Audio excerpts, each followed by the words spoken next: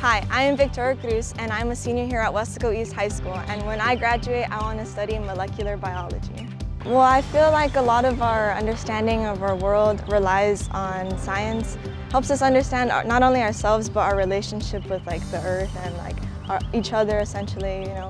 So you're in band, and we're right here in front of the beautiful band hall. How do you balance doing all that AP work and then also being in extracurricular activities? Well, I really am passionate about music.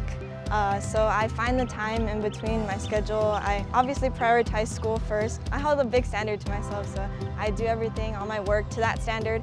Tell me about your experiences with band and the football games and all that stuff. First off, it's really exciting, really fun. We have a lot of fun because we spend a lot of time with each other, and we're always with each other, whether it's inside or outside on the field, and we create a lot of memories together. All right, so let's go into the band hall here. I know this is where you spend a lot of time, you know, not only in the classroom, but in the band hall here. You want to show me around a little bit? Yeah.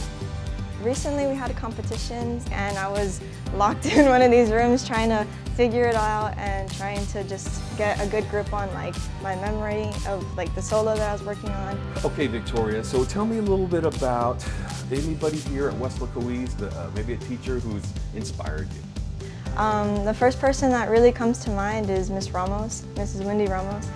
She's been my teacher for the past 2 years. I took her English or her AP literature test and the course, but she was impactful on my understanding of myself and how I'm able to express my words and opinions on paper and to really believe in my thoughts.